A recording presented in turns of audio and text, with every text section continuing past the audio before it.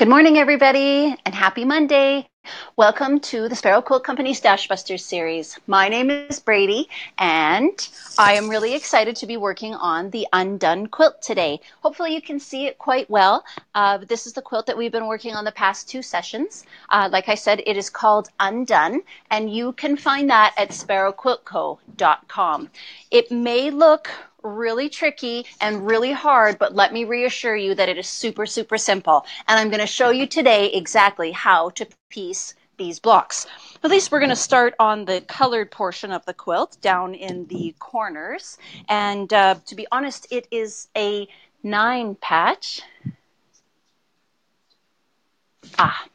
Matt's just telling me to slow down. Let's wait for some people to get here, shall we? So while we're waiting, why don't you tell me where you're all watching from and how is the weather in your area? We're in Edmonton, Alberta, Canada, and our weather is finally beautiful. It seems with the end of February approaching that our weather is finally starting to smarten up. It was more of a winter like out of our childhood this year. It was really, really cold for extended periods of time, and let's be honest, that's what winter in northern Alberta is all about. But I guess it took us all by surprise. We've been spoiled these past few years. But I always enjoy Mondays. I've really tried to change my thinking about Mondays. I used to really hate them because it meant the end of the weekend and back to work and back to school. And then I realized when everybody goes back to school, the house is so quiet and you can clean it, and it might actually stay that way for a few minutes anyways. So that's a good thing. As you can see, we are streaming from home again. We are finding that it is much easier to do our videos at home. There's much less interruption and a lot less distraction. Although I love seeing all my customers, it's always funny when I'm in the middle of a video and someone's standing off in the corner waving. They're so excited to see that we do a show now at the shop. So it's always fun to touch base. Oh, yeah, so we, in anticipation for these quilt blocks that we'll be working on in this quilt for Undone, we did a couple of quilt block studio tutorials where we focused specifically on a 9 patch and how to piece that. And we also did a double disappearing 9 patch. So there's some little hints about what we'll be doing in a few minutes here as well. And if you just want short and sweet, get to the point, why does she talk so much? Those are going to be the tutorials that you're looking for. If you're watching the Stash Buster series, you'll probably come to notice that it's a little bit more lengthy. We stream for 90 minutes each Monday, Wednesday, and Friday, starting at 10:30 a.m. Mountain Standard Time. And I just treat it as more of a talk show. It is kind of casual and fun, and we give away fun prizes, and yeah, I just keep you up to date on the family and the kids and all that good stuff. But if you want something that's a little more direct and straight to the point, those tutorials, which you can find on YouTube, will be more your speed. So go ahead and check those out there on YouTube. And make sure you subscribe to our YouTube channel so that you don't miss any of our new videos or tutorials. Now, as you may or may not know, we have been doing this Stash Buster series since the beginning of January, and we began it as an effort to help quilters use up what they already have. I am just as guilty as most by accumulating fabric and never touching it again. I just absolutely have to have it. And then it goes into my beautiful cupboard and becomes more like home decor. And my cupboard got to the point where I couldn't even see half the things that were in there, so I did a big de-stashing, and I sold off a bunch of my personal stash, just things that maybe I didn't love as much anymore, and I just kind of let some stuff go. And if you find that you are in that position as well, you know, donate it to a charity or pass those blocks that you're never going to finish on to someone else. Give them new life. Free that clutter out of your home and out of your mind, and just let it go. Just let it go. Because some of those older fabrics, they're not current anymore, they're not trendy anymore, and you probably don't love them anymore. So why keep them in your home and have this guilt? I don't know about you, but for me it's guilt, like this underlying, geez, I need to get back to that, I need to get back to that. So if I just break up with it and let it move along and let it have a new life with another quilter, then that frees up my mind to do other things. So I hope you will take that advice and help yourself kind of let go of some of your stash. Anyways, on our website at sparrowquiltco.com is where you're going to find the free download for this pattern, Undone. You're just going to put your email address into the little field there, and we will send you an email with the pattern attached. But you can also find a Stash Buster section on the website where you will find all the previous patterns and tutorials that we have done, and you can also find any of the products that we've used in those videos and learn more about them. And we also do all of this on Facebook, so if that is your platform of preference, you can find us there. And please like our business page as well so that you're always up to date on what's going on. Pardon me. Do we have any questions yet, Maddie? I got Maddie behind the camera helping me out today. Are we good to kind of get going? Okay.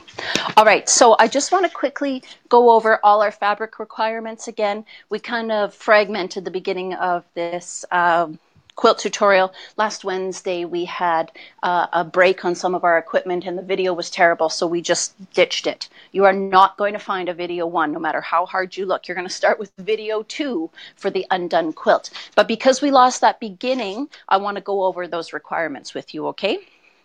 So in order to make the dark blocks, I've got one here behind me.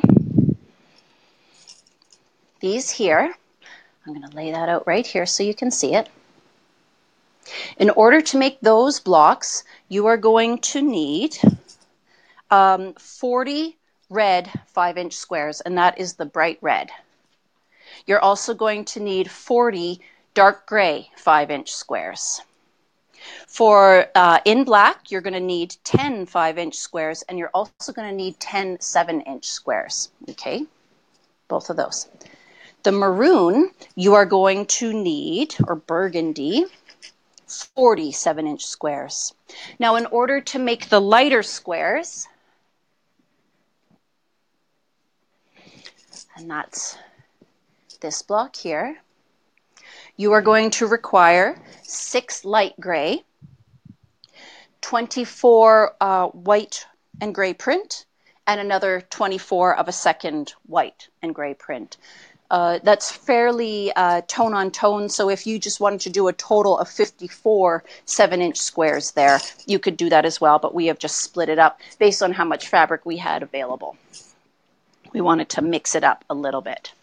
So today we're going to start with this block here, and this is our double disappearing 9 patch. Like I said, it is really, really simple, and I think you're going to find that it's no trouble at all to make it, although the quilt itself looks quite tricky. So just let me clear all this stuff away, and then we will lay out our first block to get piecing. We probably won't even touch these grays today, so let's just set them aside. And for now, we'll also set aside our 7-inch squares in the black and maroon.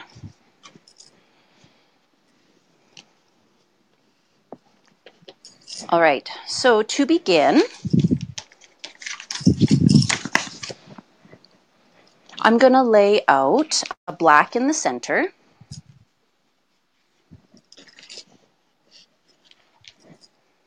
and the bright red is going to be our 4 outer corners.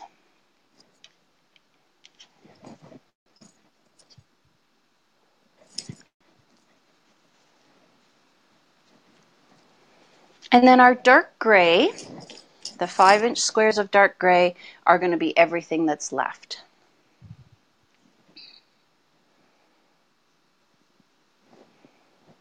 Now you can see how simple this is, right? I know you can do it. So what I like to do is I sew together 2 squares from each row, and then I'll lay them back out again to make sure that I have myself arranged properly. With this fruit fly brain of mine, I really have to keep myself on track with little checkpoints. And I am going to sew these with right sides together and with a 1/4 inch seam allowance. Now that you're all here, I was thinking today that I would like to give away one of my little bobbin holder thingies. This is an ever sewn bobbin holder, and it's in my favorite color.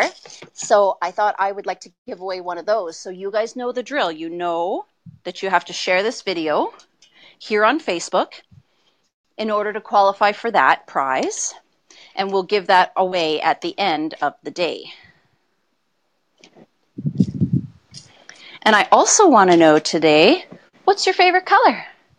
I just told you mine. I love that bright kind of robin's egg blue, or aqua maybe that's called. We were doing some inventory at the shop the other day, and holy moly, do I have a lot of fabric in that color, and a lot in like the minty green. You can tell what my favorite colors are. I seem to get a lot of those. We had to really beef up on the reds and oranges because I barely have any of those at all. Hopefully you know how to share a video on Facebook. If not, you're just going to look below the video and you're going to see 3 options. One is to like, one is to comment, and one is to share. So just go ahead and click that video, that share button, and that's how you will share.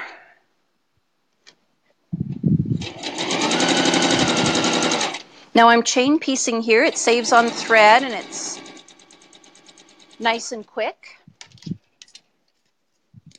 So when I'm done all 3 pieces, I'll just cut them all apart. And I'm going to put them back in place like I told you I would, so that I don't lose track of what I'm up to. Making sure the black is in the center and that the grays are in the middle. And now I'm just going to attach that last. So I'll attach these last square in each little row. And if you're just joining us today, we are working on the Undone quilt pattern, which you can see hanging behind me. We're doing this in a different colorway today with reds and blacks and grays. I'm going to create a buffalo plaid type of look. So I'm really looking forward to this one. I love plaid.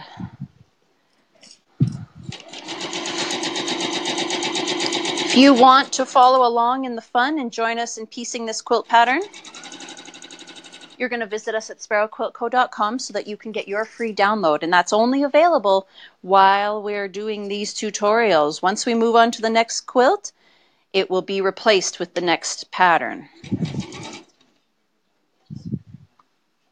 Have I ever done a disappearing 9-patch? I have, and I'm going to show you how to do one shortly.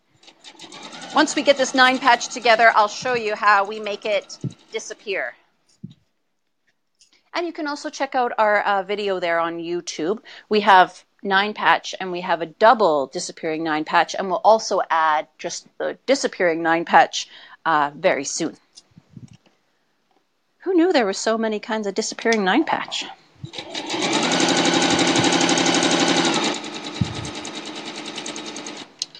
Okay, so I'm going to lay these all out again.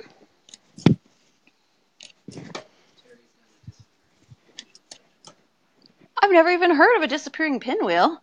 That's cool, Terry. I'm going to have to look that one up. All right, so the first seam that I sewed, I went from here down, and I did that on all 3 rows. I started here and I went down.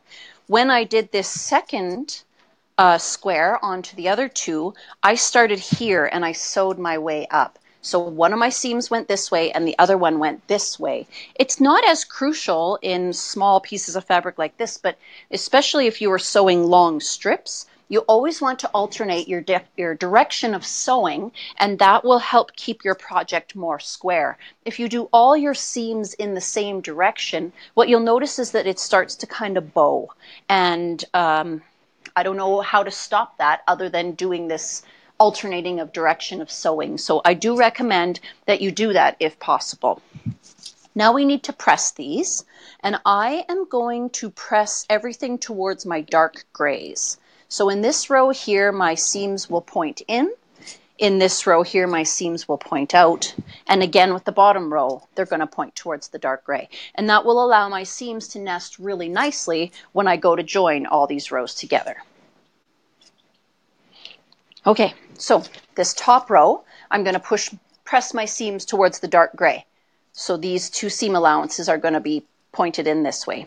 This row here, again, we're going to go to the dark gray. So our seam allowances are going to point out. And on this bottom row, they're going to point in. And when I join them, they will have a really nice nesting of the seams. I'm just going to take a moment now and do my pressing.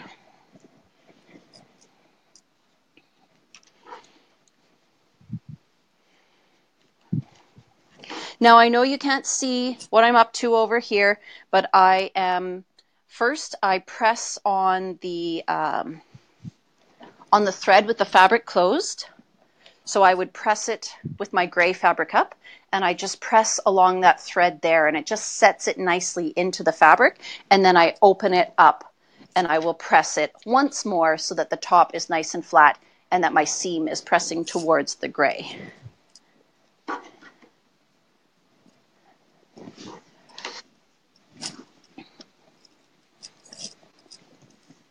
I really do recommend piecing with a nice thin piecing thread. My preference is a 50 weight, and that just takes up less room in our seam allowance. All right, there's our first row. Seams are pressed towards the dark gray. And again, we'll press to the dark gray on this one, but that is pointing the seams outward towards the outside of the block.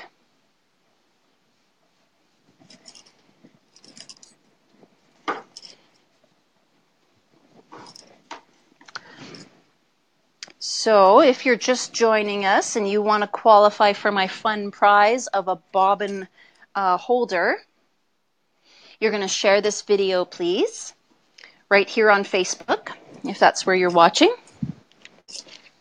And that will qualify you to win that prize, which we'll give away at the end of the video here. And also, I want to know today what your favorite color is. I'm sure between us all, we can come up with a rainbow. Do you find yourself always making quilts in that same colorway? It's funny to me when people come into the shop because they're always telling me how they have so many quilts in their favorite colors, and they find it really hard sometimes to make quilts for others when they choose the fabric because it's not their favorite color. And I can relate to that so very strongly. I have to love my fabrics if I'm working on a project. So now we're ready to take this row, put it right sides together with this row, and I'm going to dig out my fork pins for this because I want to make sure that my seams are nesting into each other well. So I'm going to turn this on its side a little bit, and hopefully you can see how this seam here is pointing to the left and my top seam is pointing to the right, and I just want to nestle those into one another so that they are touching. And then I'm going to pin this with my fork pins. Now I understand that some of you are not comfortable sewing over pins, and that is fine. If you want to pin until it comes close to the needle and then pull your pin, you are absolutely welcome to do so. This is your fabric and your quilt, and I want you to do what you are comfortable with, okay? I like to just slow down and kind of walk over the pins while I'm sewing, but I know that there are lots of quilters who've had a bad experience and they just don't want to sew over pins, and I totally respect that. All right. So there you can see I'm all lined up and I am ready to sew. I'm really noticing that this linen is quite unravelly. So just something to keep in mind. I know I was raving about linen last week and how much I loved it in my quilts, but just a observation that I thought I would share with you. And of course we are sewing with a scant 1/4 inch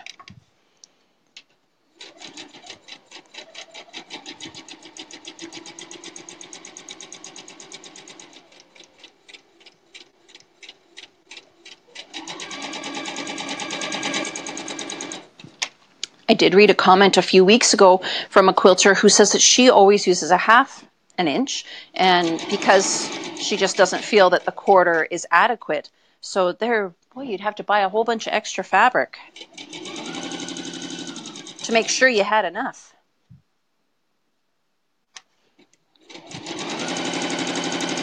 Made me wonder if she just had a default number that she added on as far as additional fabric, because you would certainly need more. Now we'll lay this back out again. And you can see how nicely my corners lined up there. And now I'm going to bring this and put it right sides facing that bottom row. And again, I'm going to pin, as I planned my seams to go in opposite directions so that they fit together beautifully. And I just want to make sure that they're touching inside the seam there. It's a little bit harder with the dark fabrics. You can't see it as well.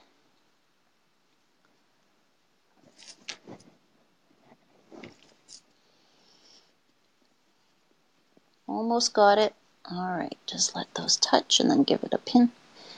And if you're really worried about keeping things straight, you could also pin at each corner. I just take my time. I slow down when I get close to the end there and make sure that things are lined up as well as I can get them to.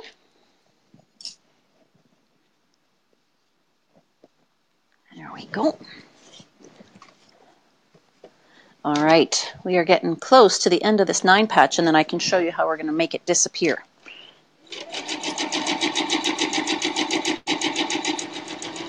So today I'm sewing on my little Eversewn Sparrow 25. I just love this little machine. I'm really looking forward to getting the Sparrow 30 because it's rose gold. Maybe that's my second favorite color. But I do find them to be sturdy little machines.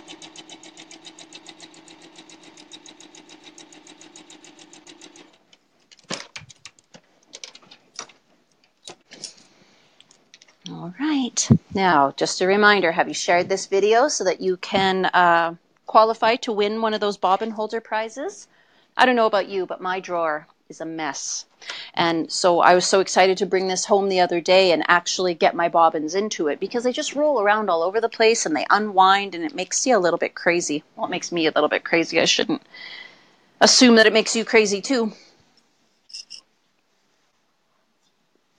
Oh, sure. All right, so there is my finished 9 patch, and in just a moment, I'll show you how we're going to make that disappear. But first, I'm going to go over the fabric requirements one more time, just so that everybody can be up to speed. Oops. All right, so to make the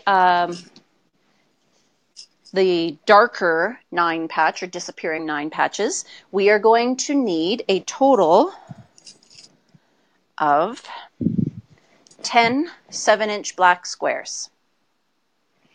Also in black, we are going to need 10 5-inch squares. We're going to need 40 burgundy 7-inch squares. And in the dark gray, we're going to use 40 5-inch squares. And in the bright red, we're going to need another 40 5-inch squares. In order to make the lighter disappearing 9 patches, which look like this, we are going to need a total of 54 7-inch squares. Us personally, for this quilt, we went with 24 of the gray with white print. We've got 6 of the light gray linen, and another 24 of the gray with white print. If you want to make the colorway that you see behind me, we have those on the website. The quilt kit is ready to go. Sheila was working hard all last week and this morning to get those all ready for you. So you can find those at sparrowquiltco.com. All right, now to make this darker disappearing 9 patches, to begin, we're going to start with the 5-inch squares, and you can see here how I've already pieced that. If you missed that just a moment ago, I will be doing it again in a minute, how to piece a 9-patch, but you can also find our tutorial on YouTube on how to piece a 9-patch block. Now I am going to press this block so that it lays nice and flat before I go ahead and cut it up. Now at this point, the direction you press the seams, I'm going to press them out. I'm going to press this one up and this one down, but it really doesn't matter which direction you go with it. So if you're looking for that pattern, the Undone quilt pattern, you can find that at sparrowquiltco.com. And in the Stash Busters section on the website there, you can find all our previous tutorials and quilt patterns. We got a whole little section there devoted just to the Stash Busters. But you can also find us on YouTube. And you can just scroll through our Facebook page as well and find everything there. Now, I really like to see all the quilts that you're making out of our patterns. Terry Peppers sent me a picture this morning of her houndstooth quilt that she whipped up at retreat, and she put all the blocks together this morning. She did a totally different layout than the houndstooth that I did. She took all her points of the houndstooth and joined them at the center, so it created this really neat star, and then it created a secondary pattern of another star. So make sure you check that out on our Facebook page so you can see how Terry laid hers out. A little bit different than mine, and she really made it her own, which is awesome. All right, are you ready for the disappearing part? Now we're going to need to do some slicing and dicing. So we're going to need our ruler and our rotary cutter. There we go. All right.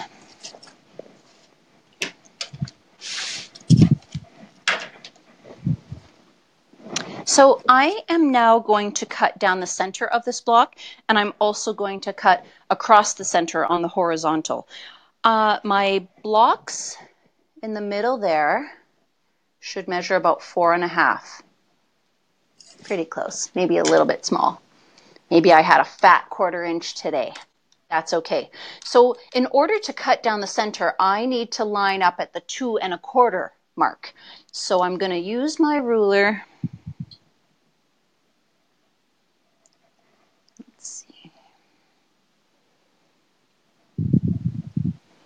I'm going to have to come at it this way. I got the camera in my way over here. I want to make sure that I'm fairly square as well. So you can see I am using a line on my ruler, and I'm lining it up with my seam that's in the block. And that is showing me how square I am being.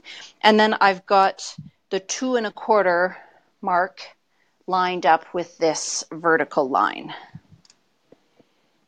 Now that I've got that in place, I am going to go ahead and cut down the center here.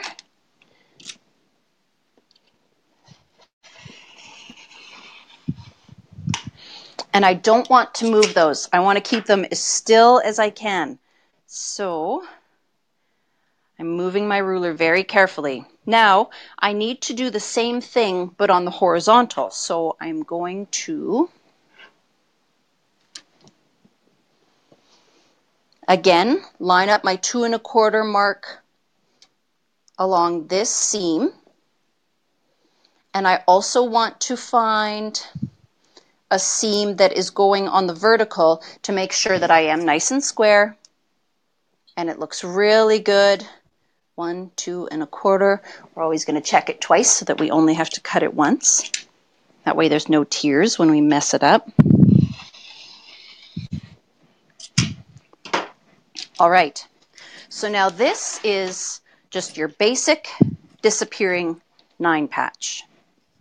Pretty cool, right? So what I have seen done with disappearing 9-patch in the past is you take 2 of the squares and you twist them, and then you can put it together like that. But we are going to take this one step further.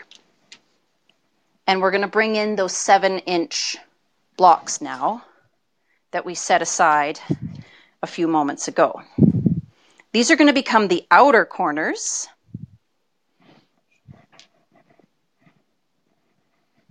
Show the full block, that we're about to make.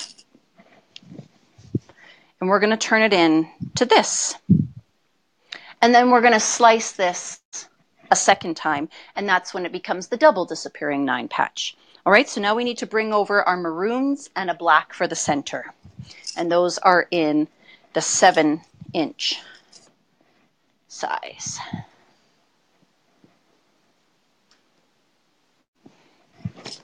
All right. So again, we're going to piece a 9 patch, but those outer corners are a pieced block rather than just a solid fabric.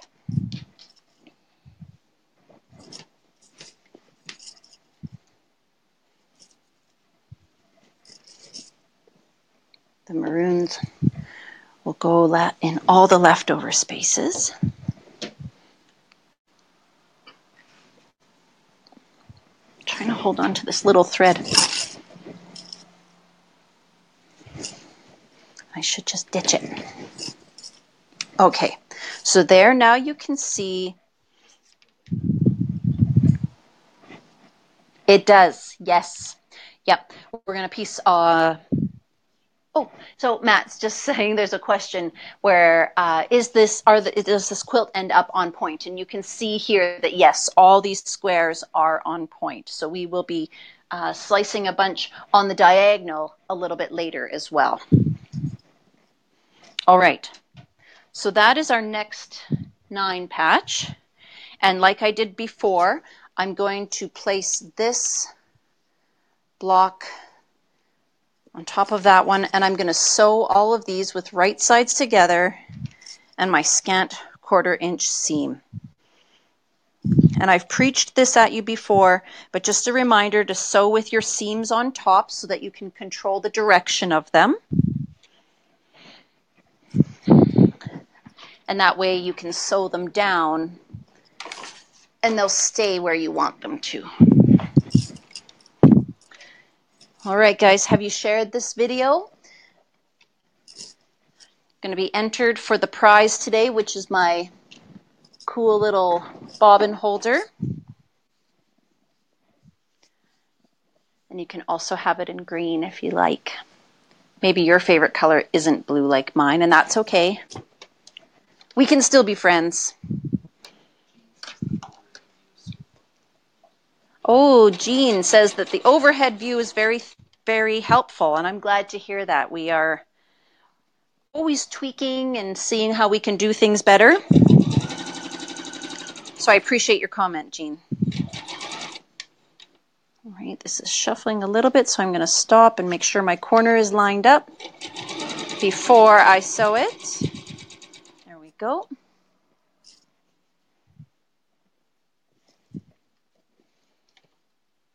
No seams on this one, so it doesn't matter.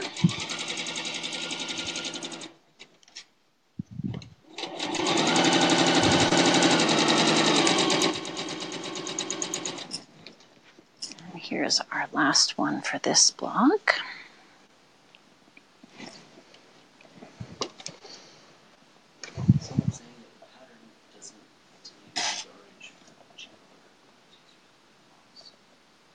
Oh, okay. So there's a comment that there's not yardage requirements. I think the first time Sheila did this, she did it completely scrappy. So she wasn't using yardage right off the bolt. And we can, hopefully you can see the scrappy one here behind me. We'll have to do sort of a summary and include the yardage there for those of you that want to do it in a more specific colorway. I know Sheila has that information because she made up these kits. So we'll see if we can get that added in for you folks.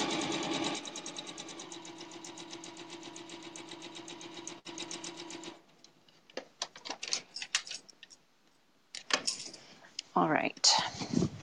So we will separate all of these chain pieced blocks. And Oh, nice job, Cheryl. Cheryl says she's almost finished quilting her. Oh, she's finished. Cheryl is one of our more local gals, and she brings her phone in and shows me pictures all the time. Good for you, Cheryl. I'm happy to hear that. I'll be looking forward to seeing that one. Send me a picture unless you're going to come in and show me. All right, I have got these arranged correctly. I am now going to press. I am going to press this one into the center because it will be easier, simply because there's no seams in the center. So you see how that seam allowance wants to go to the center anyway, so let's just let it. On this middle row, I will press towards the outside. So I guess really what I'm doing is pressing towards my maroon fabric in all the rows, and I'll sew first and then I will press. So next I'm going to bring these and put those right sides facing. And again, we're going to do our 1/4 inch seam allowance, or scant 1/4 inch.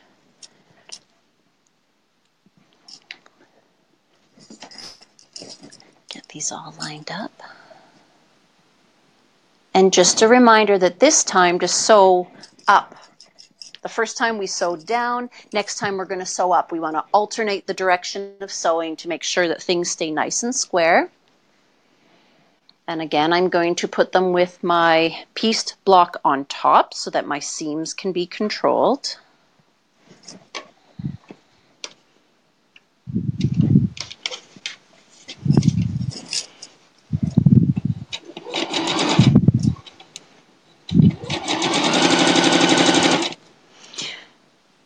Now you probably noticed that we're sewing from home today, so I don't have as many of my nifty gadgets at home. I don't have my handy dandy pressing pad, and I don't have my fancy iron either, but I'll be bringing those things home. But one thing I did want to show, Alberta, if you're watching, there's my little 4-patch pin cushion. I was telling Alberta how I separate my pins in my 4-patch, and it is well used.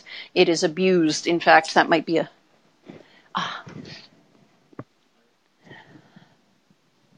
How's that? So I pieced 4 patches and I kind of separate my pins into the different 4 patches. Not that it matters, but it just makes it easier to find them down the road when I go to use them. And just, Okay, so there I just have a straight pin. Most of them are straight, some of them are not. And here I have my fork pins. And over here I usually keep these finer glass head ones. You can see some of them have wandered around.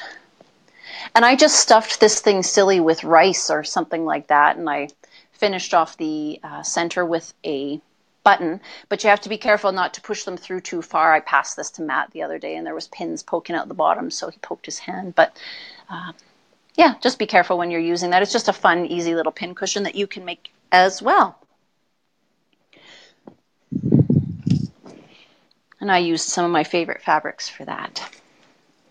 All right, on to the next one.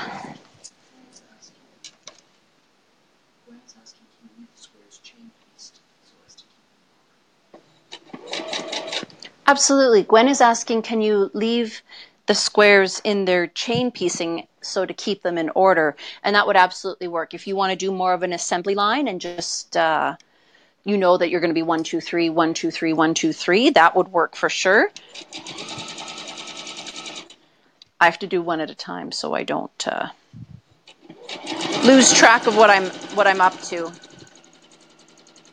Unless it's super simplified and then I can keep track of it. But like I admitted before, this fruit fly brain of mine sometimes does not keep track of everything the way it should. So just little things can help you stay more organized. I'm really wanting to get a design wall so that I can kind of show things on display and lay it out as I go. Sorry? Do any of you use a design wall? I'd love to hear what kind you have and how you like it. I've seen that there's a couple of different ones out there. I need one that's freestanding. I don't want to mark up the walls here in the house. I mean, I could just pin up some batting or flannel, or someone even told me a picnic blanket or a tablecloth has kind of flannel on the back and it can be rolled up, which is absolutely a great idea, but I can't mark up the walls in the house here. So I need something that is freestanding, maybe on a frame. So like I said, I'd love to hear your thoughts on what you use and how much you like it. My friend Sandra had one at retreat last year that I really liked. It was big. All right, so there you can see the 3 rows that we're going to sew together and that will become my disappearing 9 patch block, and then I'm going to slice it again. I just want to point out you want to make sure that your black squares are in the center. You don't want to accidentally get those turned around. Someone's at the door. Good thing Maddie's here. All right, so now I'm just going to bring this and put it right sides facing. Oh, let's press these first, shall we? So see how this top row is, the seams are pointing towards the center block. We're just going to keep it that way. And here I'm going to press these towards the outside. See, I'm so nosy. I'm trying to hear what's going on down there. It's really none of my business, but it's terrible being this nosy. All right, so set that seam first and then open it up and press it from the right side. Who's that?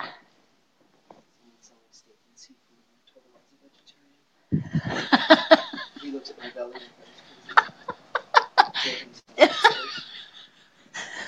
Someone just came to the door selling steak and seafood, and Matt told them he's a vegetarian. Matt's pretty sure he was eyeballing his belly in doubt. I don't know. Going door to door selling meat. I'm not sure I'm down. Just something about buying meat at a reputable place, hey? Okay. So there. Oh, doesn't it look better once it's pressed? And remember those black squares to the inside. And this time we are pressing towards the maroon block, which is going to be away from center.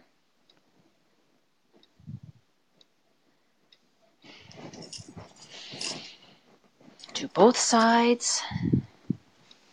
Now my light on my iron is flashing at me here, which means that it is no longer on. So give me a second here, guys. I got no heat. Just unplug her and plug her back in.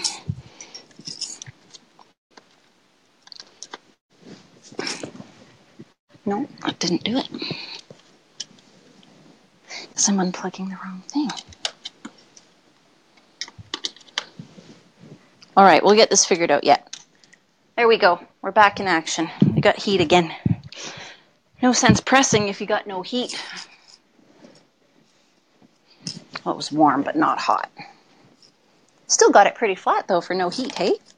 All right, and last one, we're going to press towards the maroon block again.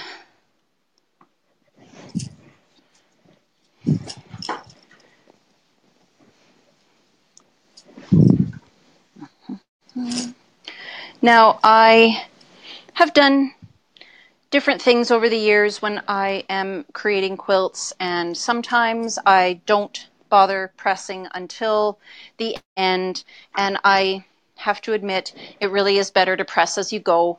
You're just going to get better results. Everything is going to be more precise, more crisp, and it just works out better. So I do highly recommend pressing as you go. All right, this is looking fantastic. Now I'm going to put this top row right sides together with my middle row, and I am going to pin that seam. You can see there, this seam on the bottom is aiming towards the left, and my seam on the top is aiming towards the right. I'm going to pin that in place. And we'll do that again with the second seam here. They are alternating and they just nest together so nicely.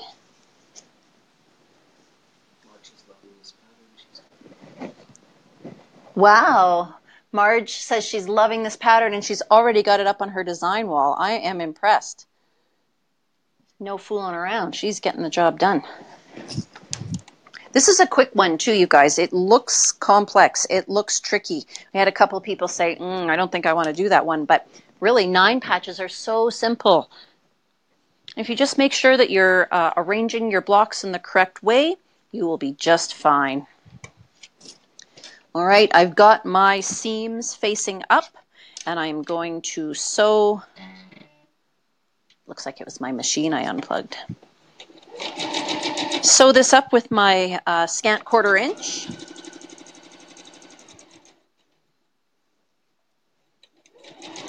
There we go.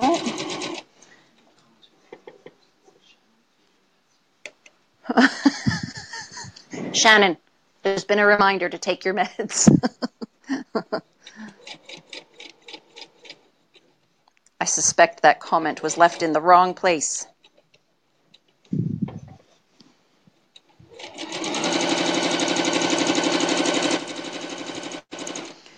A couple of weeks ago, someone left a comment on one of our posts, and it was a recipe, and I can't find it now. I wanted to try it. I can't even remember what it was for, but it sounded really good at the time. It's the funny thing about Facebook. If you're not careful, be commenting crazy stuff in the wrong places.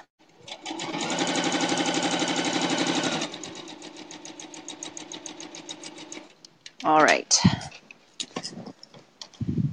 Keep these pins handy. I'm going to need them again in a second for the next row.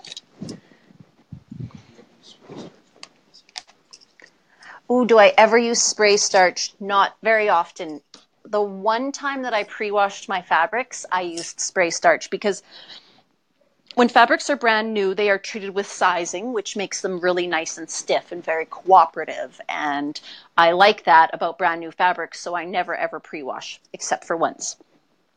I don't like to use starch because what happens is starch wets the fabric, and then when I apply the iron, it heats the fabric, and that causes shrinkage. And then my blocks don't end up being the size I want them to be. So I don't use any starch or steam unless I absolutely need it. And that's just my personal preference. If you've pre-washed your fabrics, then you're perfectly fine. I would recommend starch if you have pre-washed your fabrics. Oh, Sandra's asking what a scant 1/4 inch is. That's a really great question, Sandra. Let me see if I can try and explain here with the seam I've just sewn. So, okay. We always use a 1/4 inch seam when we are making quilts, and that just means where the stitching line is in relation to the raw edge of the fabric. So this, from the raw edge to where my seam allowance is, should be a 1/4 inch. But what happens is when we open up our fabric, the thread itself takes up a little bit of space in this fold. Then that ends up being more than a 1/4 inch, and our block ends up being smaller than it's supposed to be. So instead of doing an exact 1/4 inch here, I sew a hair less than a 1/4 inch, and we quilters call that a scant 1/4 inch. It's actually a 1/4 inch less a hair or a thread, but that is what that is called. And that allows us to then open up and account for the thickness of the thread in the seam allowance, and hopefully allows us to have the precise measurement of block that we were aiming to accomplish. I hope that makes sense. All right. We are now ready to put this right sides facing with this. And again, we're going to pin those seams. But this time, let's see. Last time I sewed from left to right. So this time. Oh, okay. So if you are having any weird effects with the audio, if there's echoing, you might have 2 browser windows open or 2 tabs open, and you might be experiencing an echo between those 2 windows. Try and close one of them. If something still persists, then I recommend reloading the window that you're watching in. This time I want to sew in this direction, so I'm going to put this one right sides facing on top of the larger, and I will pin from this side so that I can start my sewing up here. Again, that's going to avoid any bowing in my blocks. It'll help keep things nice and square because I'm alternating the direction of my stitching. Now, is there anybody that's just joined us? Are you just finding us here on Facebook with our live stream? If so, welcome. You can find the pattern that we're working on at sparrowquiltco.com, and it is called Undone. You're just going to click on the banner at the top of the page. That'll take you to a new page where you can input your email address. We will reply with an email with the pattern attached so that you can make your own Undone quilt. If you're interested in the kit to make it just like the one you see here, we have those at sparrowquiltco.com, and eventually we'll have these ones, these kits, on the website as well. We got loads of tutorial videos there under the Stash Busters tab, and you can also find us on YouTube. And please subscribe to our YouTube channel so that you don't miss anything that we are up to. If you like your tutorials short and sweet, make sure you check out our Quilt Block Studio tutorials on YouTube. A lot quicker, a lot more to the point, less chatting, but no giveaways. So you miss out on that fun. And speaking of giveaways, hopefully you've already shared this video so that you can qualify for one of our little bobbin holders there. You can see how I cleaned out my drawer the other day. Put all my bobbins in that little ring instead of letting them roll around in the drawer.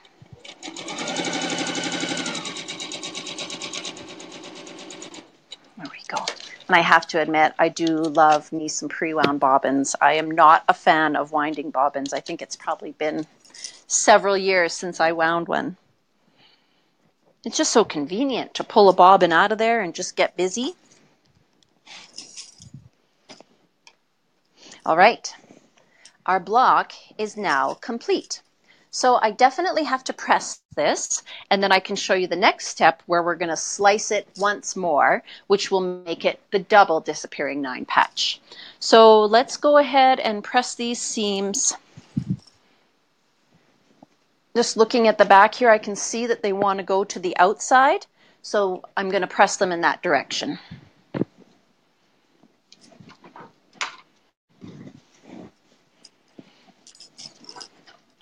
When I took my first quilting class, my teacher taught me to, if there was no directions in the pattern, to press your seams in the direction they seemed to want to go.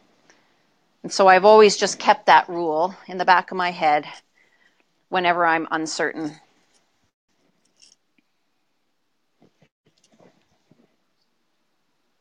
Oh, so Matt just said as well, don't forget to press towards the dark side. If you've got a light fabric next to a dark fabric, then of course it's always better to press towards that darker fabric, because you're going to see the seams under the lighter fabric. And sometimes you can't avoid that, and that's okay. It's not the end of the world. It's just a quilt.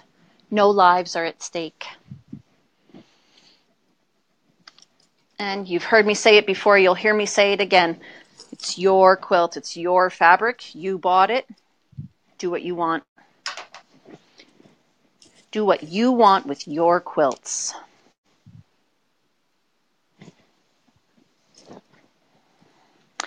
You're the one that has to live with it, right? Or just give it away. If you don't love it, just get rid of it. All right, there it is. Ah, well, that's okay too. So Matt's sharing questions with me here, and I'm just replying, and no one had any idea what I'm talking about. Was it Juanita you said, Matt?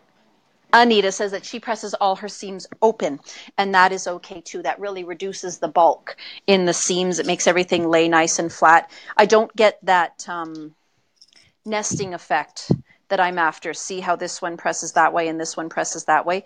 If it was open, I wouldn't be able to nest those seams that same way. All right, this is a big one. Let's see how big this block finishes at. 19 3/4. Once you have this entire block together, we are now ready to slice up the center and then slice sideways. This time I'm going to have to turn everything and slice it because my cutting mat isn't quite big enough to do the horizontal cut, but that's okay. We will just do one at a time here. So let's see how wide our center is. It should be 6.5, and it is, bang on. So my halfway point is going to be 3 1/4. So let's find 3 1/4. And I want to line up 3 1/4 with this vertical seam here.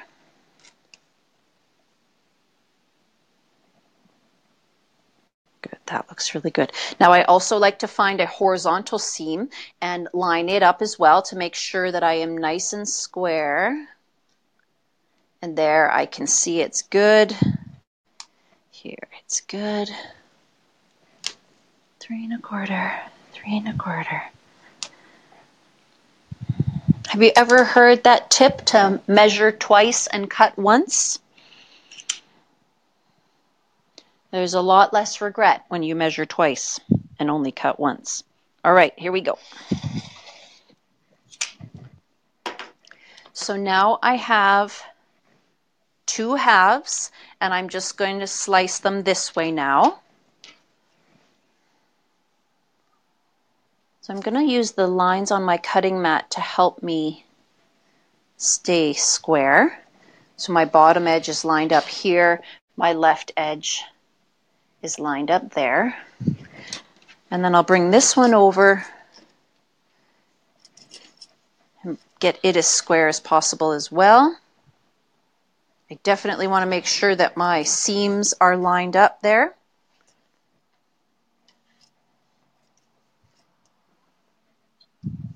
Okay, so again, we're going to line up our 3 1/4 line with this vertical seam.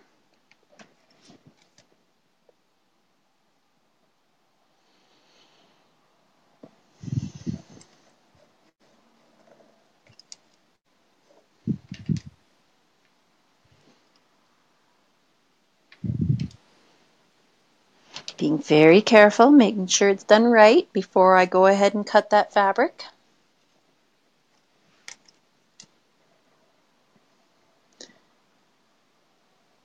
And there's my horizontal, lined up nicely there as well. Okay. I'm going to hold this in place really tight so it doesn't shuffle anywhere.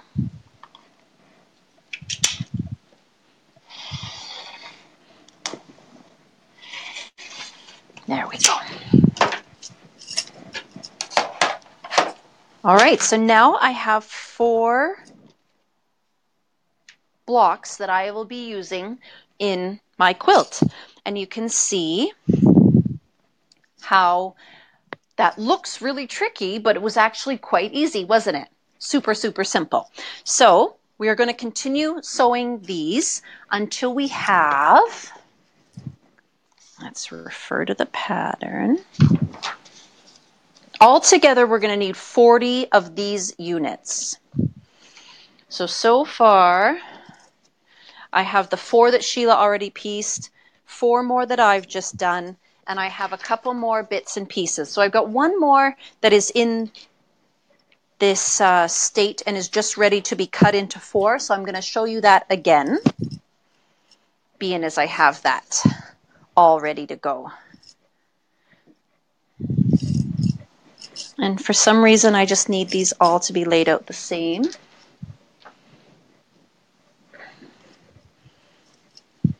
Bit of a control issue there, maybe. Okay. So here's one that I pieced last night.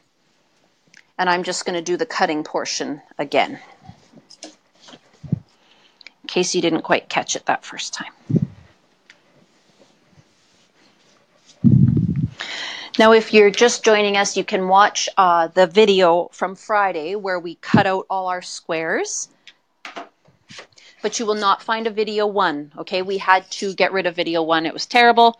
The sound was not good. So we just ditched that video 1. So if you are looking back for the prior videos on this series, you're going to look for video number 2. All right?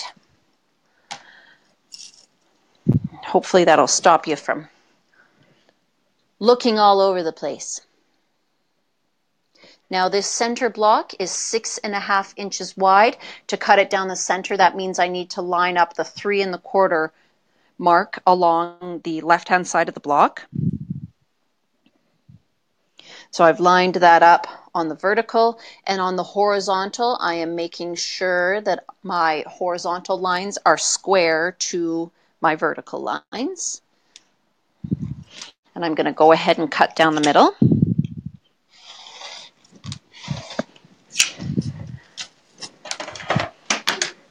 Laura and Chris say it's all the cutting that scares them. So Laura and Chris say they're just worried about the cutting on this quilt. And I understand. Just take your time.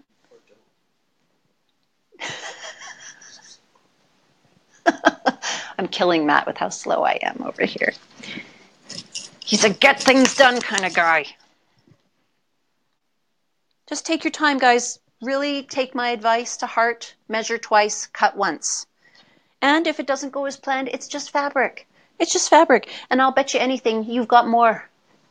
I know I do. That's why we're using up our scraps, because using up our stash. Don't go out and spend a fortune on this, okay? Use up what you've got. All right, so I've now turned this 90 degrees, and I'm now going to cut up the center of this block. We're going to line up that 3 1/4 inch line down the left-hand side. And that looks really good. And then check that horizontal seam as well.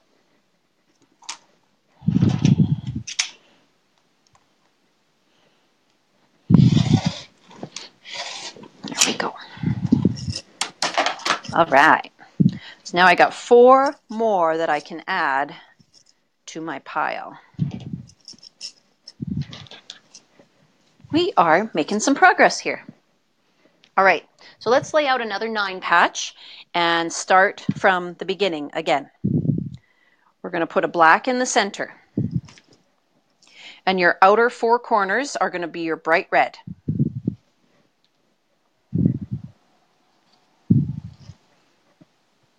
This is almost a tomato-y red.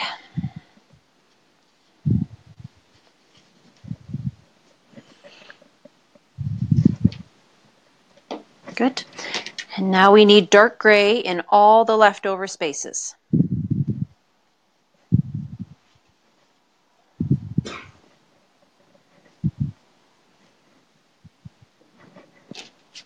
Set these aside.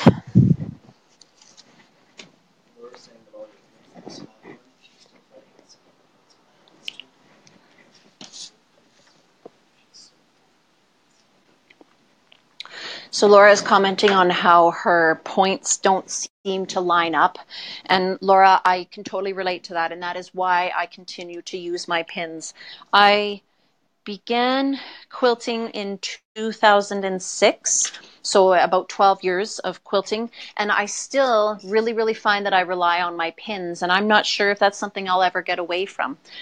When my mother learned that I sewed over my pins, she really gave me heck. And she said that her mother, my granny, would never, ever, ever allow that. And that's fine too. If you are more comfortable not sewing over your pins, that's fine. But when I pull them out at the last second, things shift and my points just don't line up. So when I am coming up to a pin, I just slow right down, and I call it walking over the pin, and it's just one stitch at a time, just really nice and slow. If you're full out speed sewing over pins, something is going to connect with a pin at some point in time, and at that high speed, you know, that impact is going to force your needle to fly through the air, and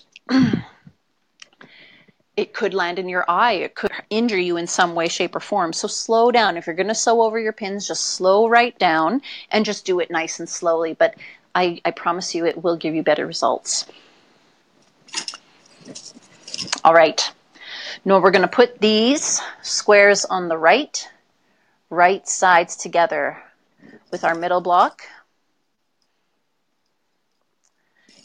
And we're going to sew those together.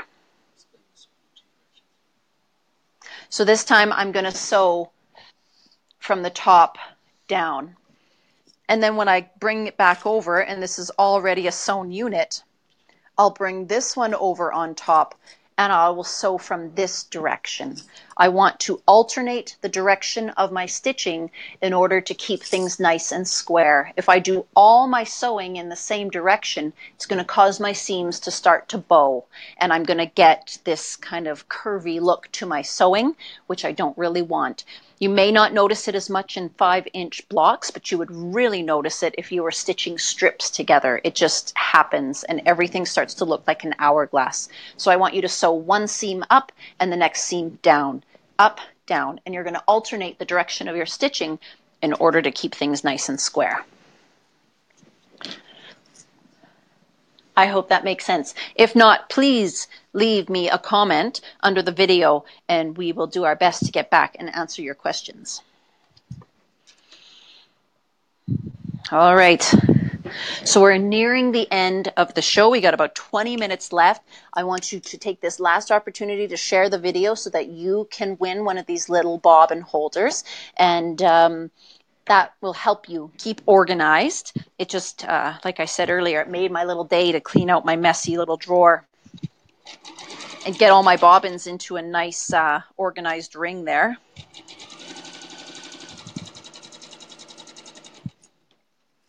I find that sewing is very messy.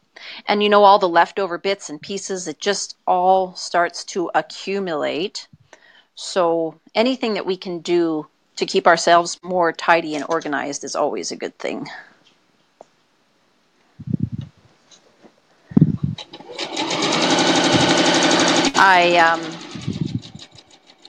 Anytime I make a project and I've got the leftover bits and pieces, I keep those fabrics in one spot. And then I've got my precious glass front cupboard over here. I know I'm always talking about it and pointing over there.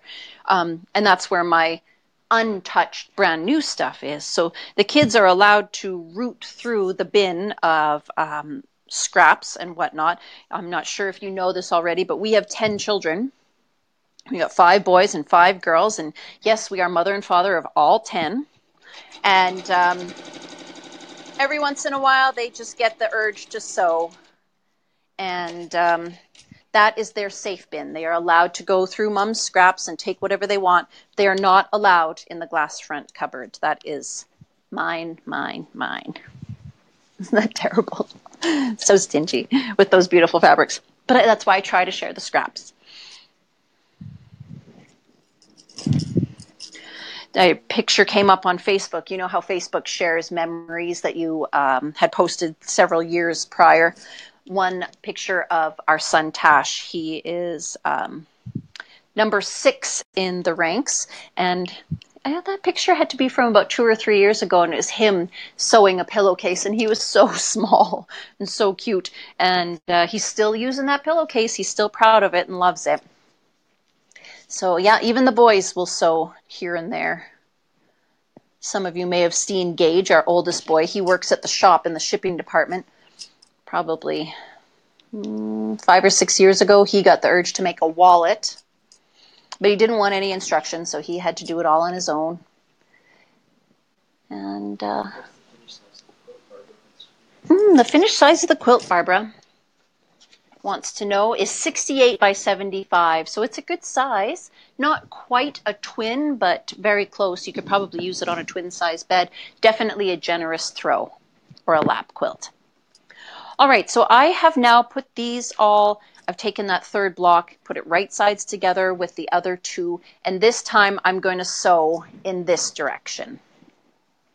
And this is part of the reason that I just do one block at a time and then lay everything back out. Helps me stay organized, especially when alternating the directions. I find that's really where I start to get mixed up.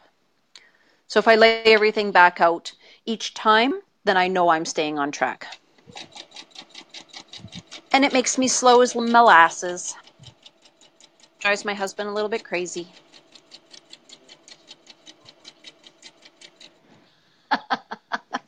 Matt says the question is, do I want more kids? No, I am done having children, but I am very open and excited to see some grandbabies come along. We fixed the leak.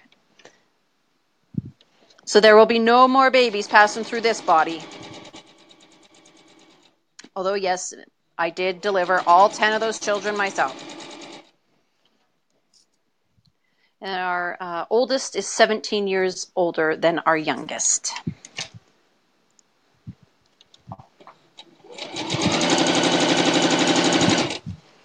All right, so this is my last seam in that last row. And we'll just lay these back out.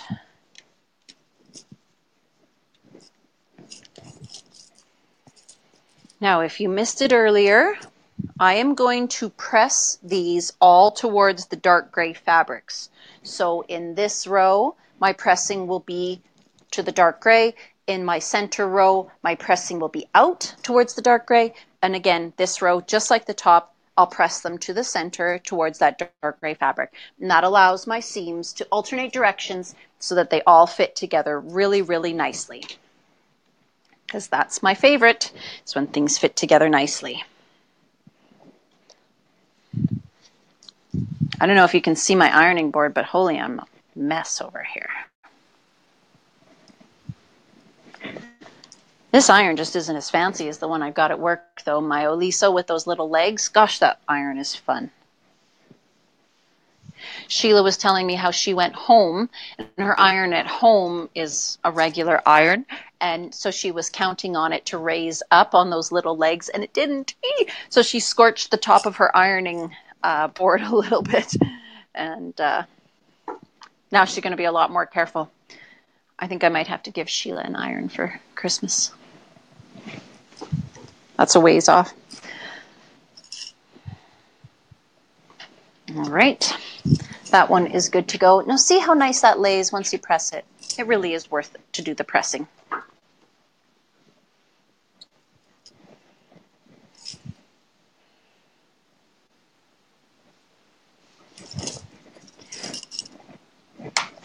So if you wanted to, you could just go through and make all your 9 patches and then do all your cutting and then make that second 9 patch, and you could just kind of have yourself a little system there.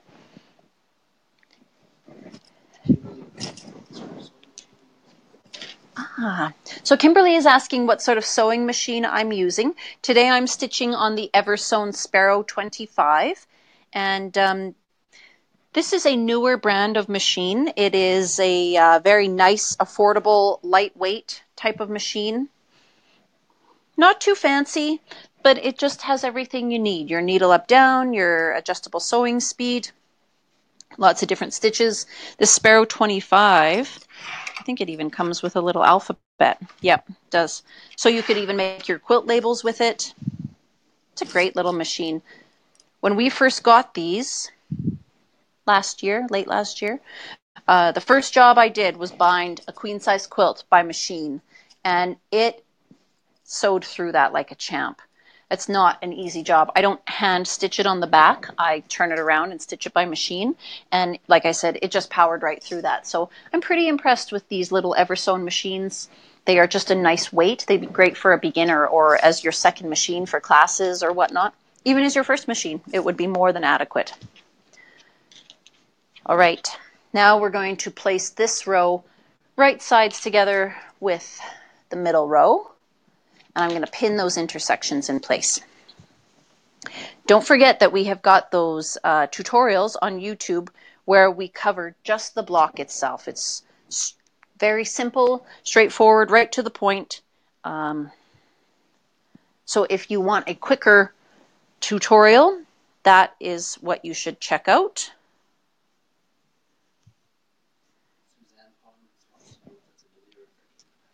Hi, Suzanne Pons. Suzanne is from France, everybody. And that's Amelie. Thanks for joining in today, Suzanne. Nice to hear from you. I met Suzanne a few years ago in Houston while we were there working at the quilt show. She is an APQS dealer over in Europe. All right, so now I am ready to sew these 2 rows together. And I'm coming up to my pin, so I'm just going to take my time.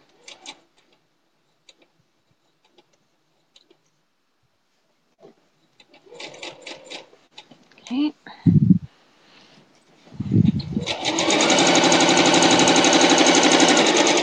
And there comes another pin.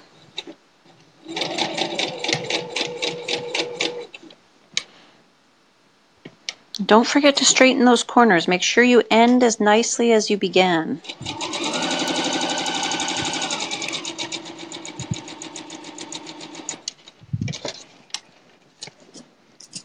Trim up those threads. Keep these pins handy for a second here. All right. Now, remember how I was talking about the alternating directions of sewing? This time I sewed from that direction. This time I'm going to sew from this direction.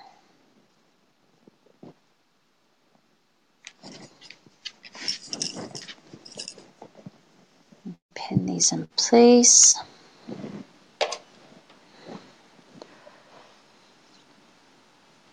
Now, hopefully you've been watching all along, but if you've just stumbled upon us, we are just finishing up today's version of the Stash Busters series. This is a series of quilt patterns and tutorials that is dedicated to helping you use up your stash and use what you've got on hand. We have done, this is the 3rd quilt in our series, but we stream live here on Facebook Mondays, Wednesdays, and Fridays at 10:30 a.m. Mountain Standard Time.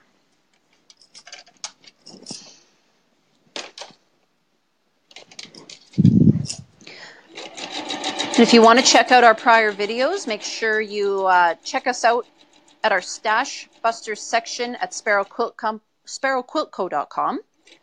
You can also find us on YouTube. Make sure you subscribe to our channel there on YouTube so that you don't miss any of our antics.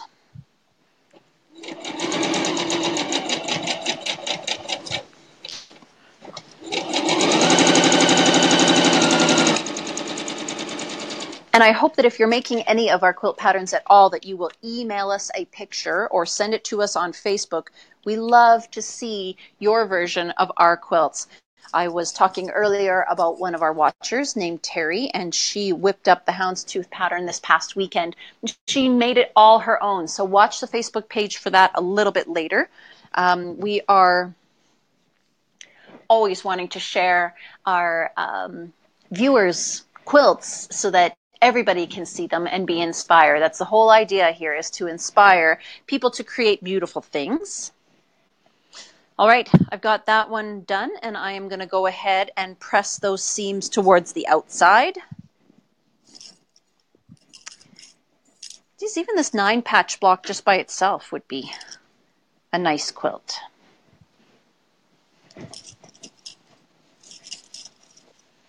Kind of a plus block.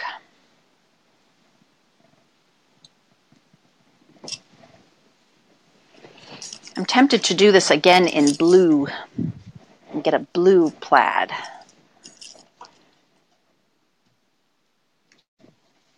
Maybe even green. Matt's wearing a blue and green plaid shirt today.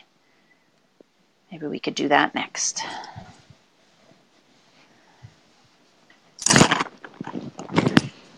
All right, so there's one more 9-patch ready to be cut up. So I will show you how to cut this. And then when we join again on Wednesday, we will move on to the light colored blocks, and we will be piecing. I will show you quickly. I got all 4 here. So the light colors, set this aside for a moment. You're going to see it as soon as I lay it out. Once I put these back together, it was like a light turned on for me. I finally figured out how it all works. That makes sense? Now that you see it all together? So these will be the blocks that we work on Wednesday. And then some of them we're going to have to cut on the diagonal as well. So maybe I should stop cutting them all like that. I'm going to have to read ahead in my pattern just a little bit more. Maybe I won't cut that up.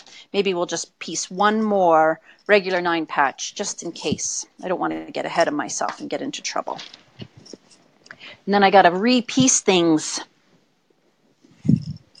All right, let's do one more 9 patch before we go. And we're almost ready to choose a winner. So hopefully you've all shared this video so that you can be entered in the draw to win one of those little bobbin keepers.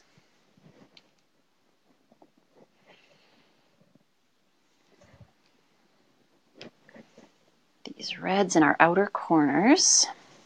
Come on now. Is it bad when you talk to inanimate objects expecting them to behave for you?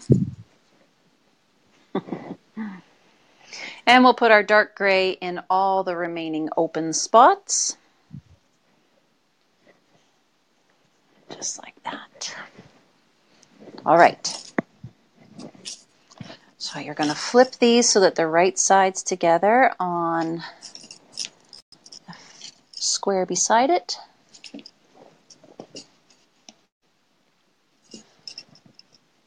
And then we'll piece these.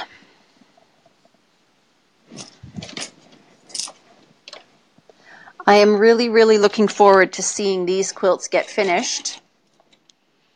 Matt had suggested that the first person who submits a picture of their finished undone quilt is going to get free machine quilting. At the shop, we offer machine quilting services, and we also offer long arm quilting rentals, so you could come in and learn to use the machines yourself.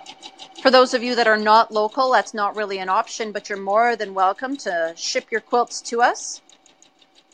And we've even got a promotion going right now where if you submit 3 quilts, you're going to save 20%. That is a good amount of money. And you will have your quilts finished. It's not a quilt till it's finished. Just not as warm when it's just a flimsy little top.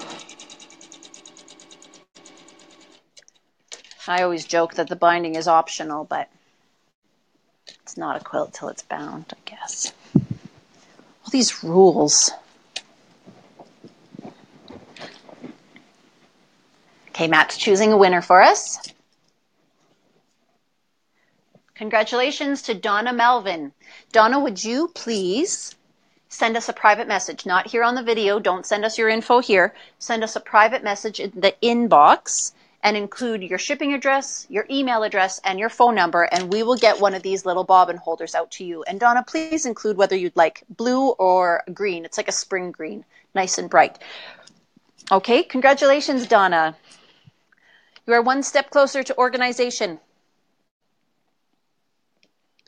All right, now we're going to sew these last ones on.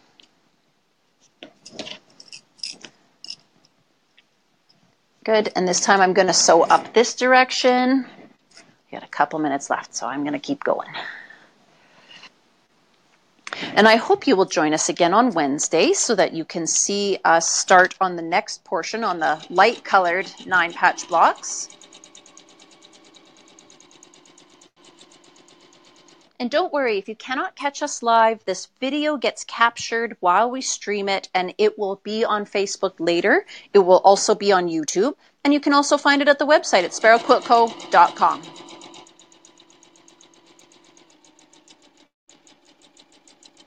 I know for a lot of quilters, they have to work a day job. That darn work just gets in the way of all the fun.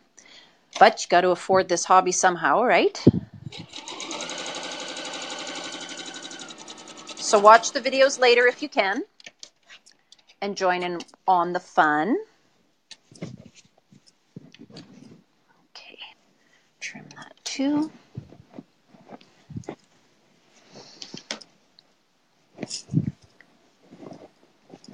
And then we'll better press these before I stitch them together. So again, we're going to stitch towards the dark gray. In this row, it'll be towards the center. In this row, we'll be pushing the seams towards the outer blocks. And here again, we'll be pressing towards the center.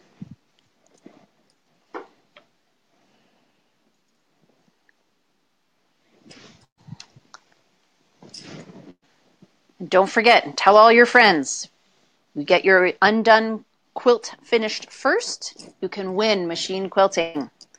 I know that's the part that gets to you a little, makes your eye twitch. I was working on a baby quilt, machine quilting it, and not on the Millie behind me. I was domestic quilting on an Eversewn machine, and it takes some dedication and persistence. I'll tell you, there was a couple moments there where I was ready to be done. But it needs to be finished, so I got to stick with it. I can probably do that on one of my videos.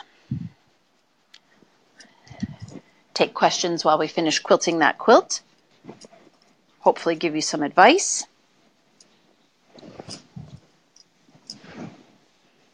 And as always, we'd love to hear your suggestions for tutorials or videos that you'd like to see. Feel free to leave us a comment there.